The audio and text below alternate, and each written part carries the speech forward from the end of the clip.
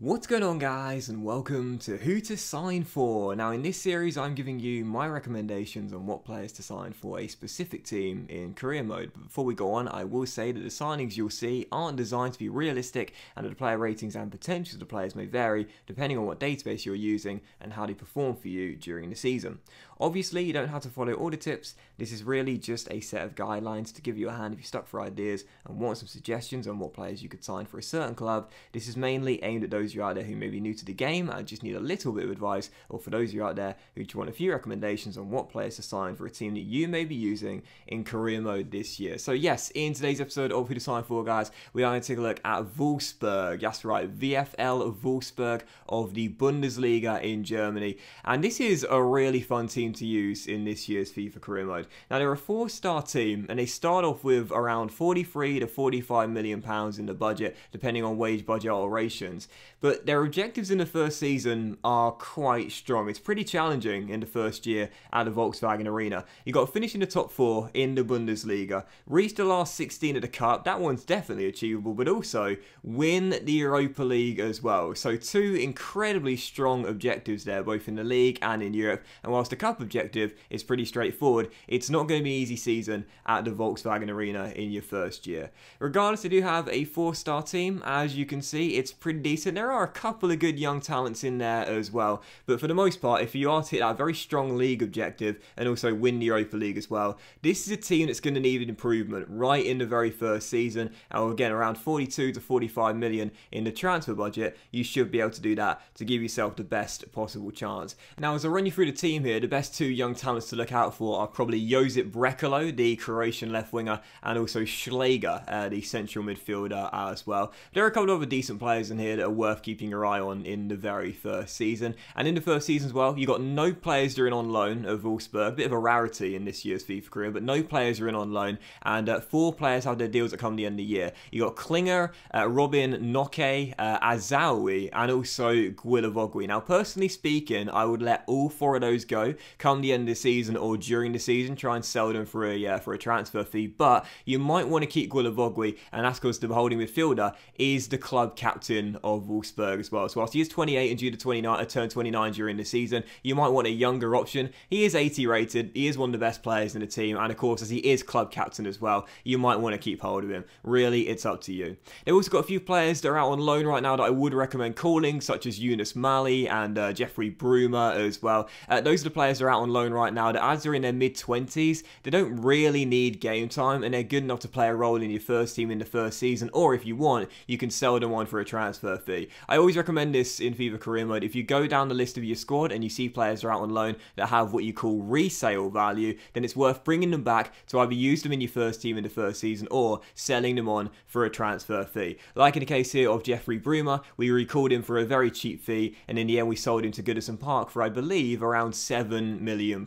So otherwise, he's out on loan, 27 years old, not really doing anything, but instead we recall him, pay a very small fee, but then get a much bigger fee to sell him in the first season. It just makes financial sense in career mode. So yeah, you'll see we were selling all of our players on the transfer list to begin with, and then I decided to go after my first signing with Wolfsburg. Now, of course, you saw the team earlier. It is a 4-star team. It's really decent. There's a little bit of young talent, but of course, if you are going to hit those very strong objectives of finishing in the top 4 in the Bundesliga, which is very hard to do, as you know, Bayern are always going to win it, Dortmund are going to be in there guaranteed, and probably RB Leipzig as well. There's really only 1, or perhaps at the very most 2 spots available for you. You need to improve your team and get more first team quality, and the area I'd recommend strengthening the most is the centre-back role. They do actually have a couple of decent young talents in the centre-back role, but you want someone that can come in straight away and improve your back line and play alongside John Brooks, the American. There are a few names on the shortlist for you here. You got Joe Gomez of Liverpool, Upamecano of RB Leipzig, Konate of RB Leipzig as well, and I would definitely recommend out of a lot of them,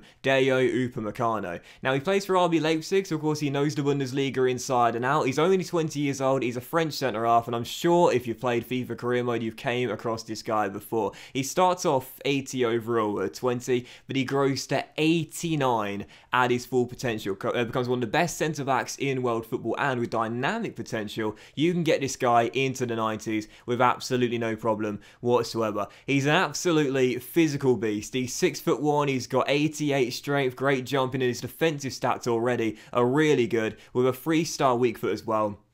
This guy, again, becomes one of the best centre-backs in world football when it's all said and done, and he's in his prime. And again, with dynamic potential this year, there's absolutely no reason why you can't get him into the 90s. 89 potential maybe as base, but yeah, you're probably looking more likely that it will end up as a 90, 91, perhaps even 92 overall centre-back, and the best in the world when it's all said and done. And for around 23, 24 million pounds, I think we paid, that's an absolute bargain for a future world beater.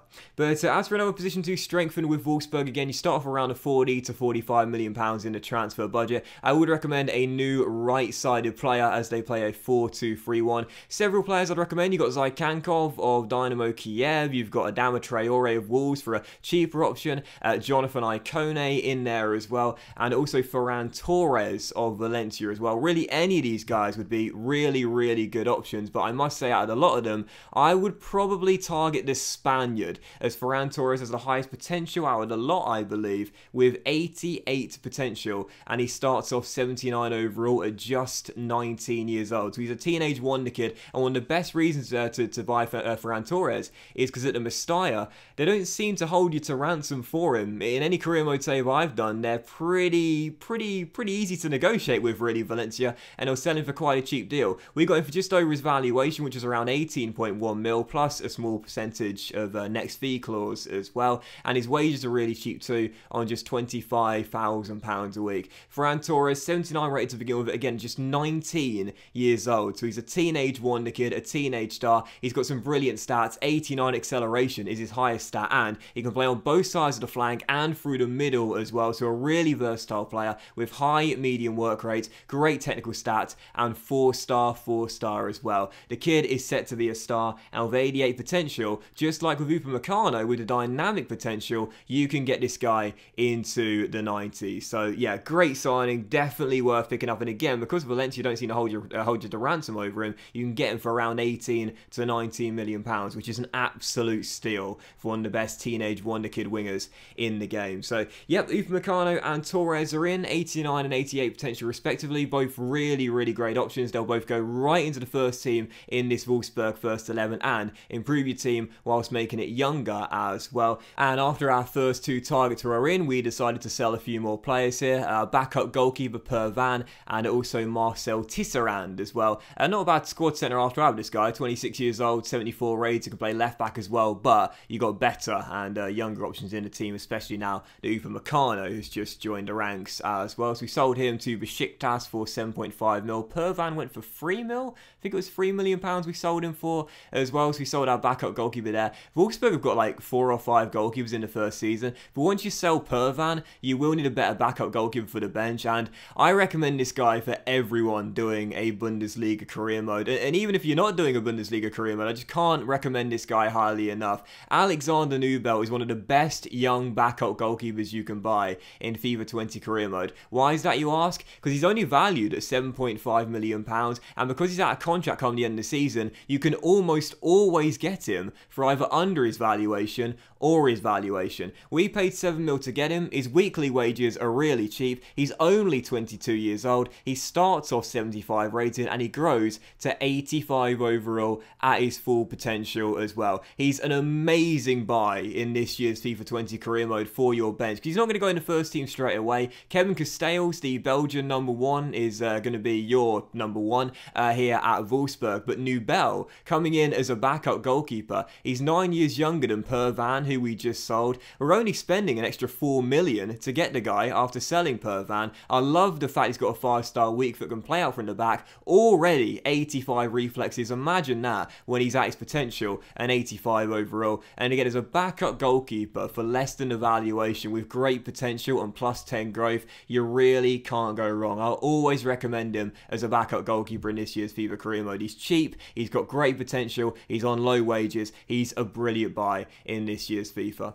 But following the signing of Nubel and our third to the team, we also sold William, our backup right back here as well. I think in the end he went to Wolves for 9.5 mil, and also Yunus Marley, who we recalled as well. We sold him to Leicester City as he goes to the King Power as well. Again, just like Jeffrey Broom, we recalled this guy at the start of the episode here, and I can't recommend doing that enough when you start off FIFA career mode. You know, always look down the squad, look who's out on loan right now, and if it's a player in their mid to late 20s that's already got a decent rating. You can bring him back and either use him in the first team in the first season, or again sell him on for a much bigger profit. You see that happen with Jeffrey Bruma earlier on in the episode, recalling him for a small fee and selling him for £7 million.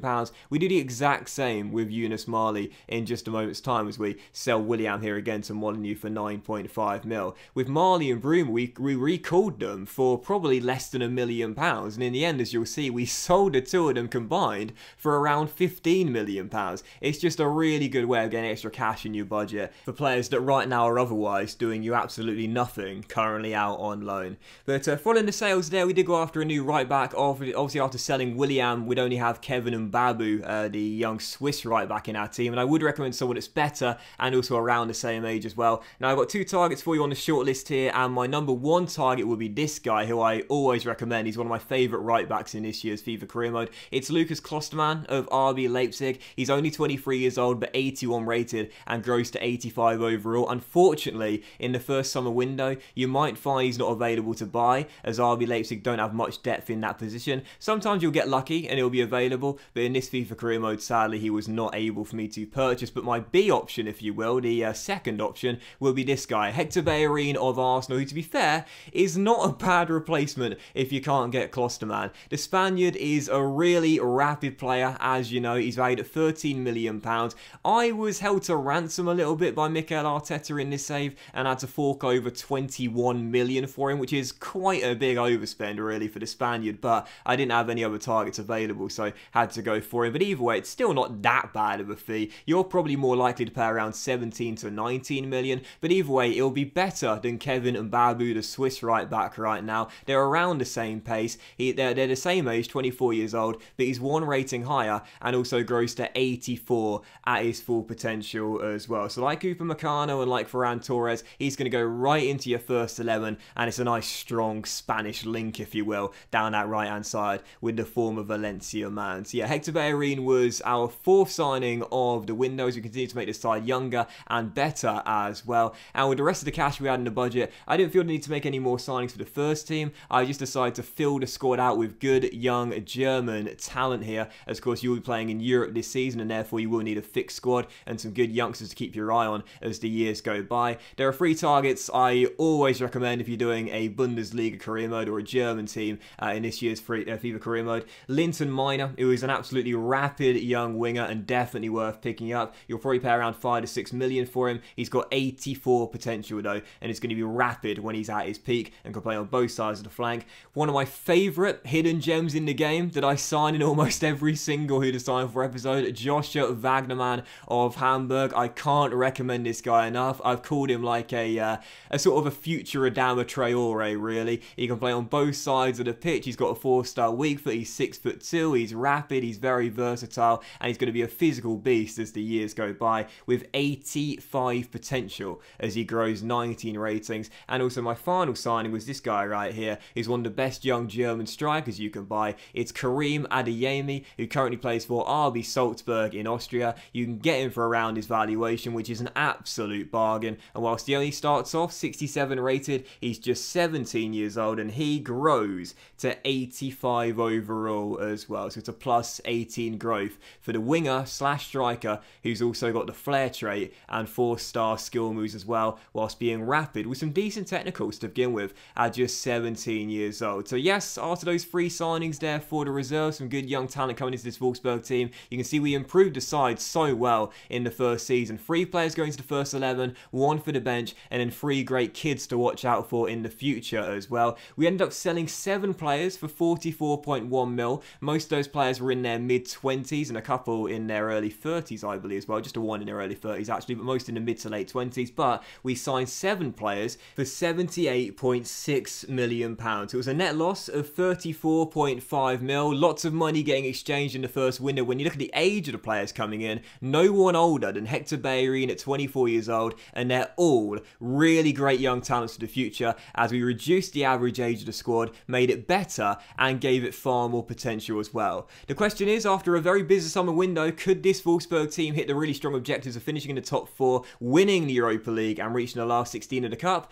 Well, as you can see, we did hit our league objective. We finished in 4th place. In the end, it was RB Leipzig that dropped out of the top for, which I found very interesting indeed. Obviously, as you know, Bayern are always going to win the championship in the first season. They did this year, doing it undefeated, 32 wins in 34 games, only conceding 9 goals. It's crazy how so good they are in this year's career mode. But Dortmund were in second. Leverkusen finished in third. We did hold off RB Leipzig to claim that fourth and final Champions League spot. So we hit our league objective, and as you'll see in the DFB Pokal, we actually exceeded our objective. We were asked to reach the round of 16 by the board. We went one step further and reached the quarterfinals, only to be knocked out by the eventual winners.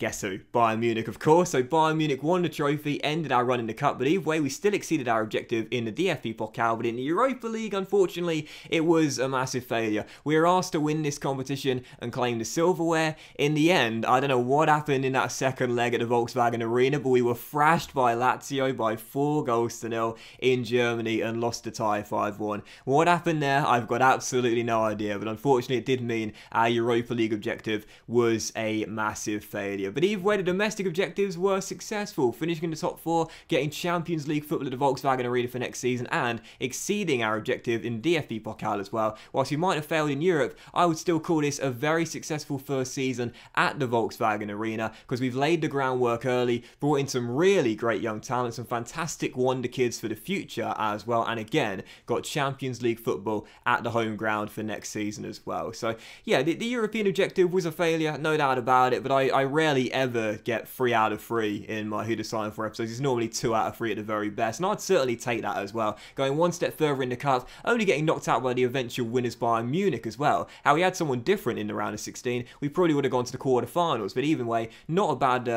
exceed of an objective there. And again, finishing in the top 4, that's the mandatory requirement from the board. We did that as well. So the young talents grew really nicely in the first season as well. Linton Miner grew 4 ratings in the first season. I'm so big on this kid, man. Absolutely rapid and definitely worth picking up. Upamecano grew 2 ratings. Ferran Torres had an amazing season. He grew 4 ratings and scored 16 goals in 33 Bundesliga games, plus 9 assists as well. Talk about hitting the ground running. And yeah, I must say, the young talents coming in look very, very impressive for the future. And I'm sure from season 2 onwards, you can probably now start to think about trying to topple Bayern Munich for domestic dominance. And from season 3 and season 4 onwards, you should be able to think about winning Champions League titles as well as becoming the best team in Germany as well. It's a project at Wolfsburg, but a very, very fun one, and certainly a team I'd recommend for a FIFA 20 career mode.